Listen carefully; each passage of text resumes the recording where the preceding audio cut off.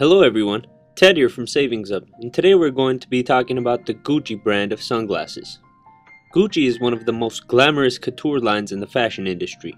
It was created in 1906, and the first Gucci store was opened in 1938 on the Via Condotti in Rome.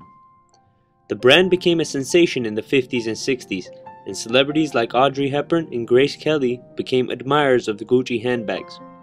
Gucci started losing steam in the early 90s, but then designer Tom Ford came to the rescue. He became the inventive director of Gucci and presented a new accessories line filled with perfumes, shoes, cosmetics, and of course, sunglasses. Since then, Gucci has been back on track in presenting the world of fashion with remarkable shades. Please visit savingsup.com to view this and many more authentic sunglasses on sale at discount pricing.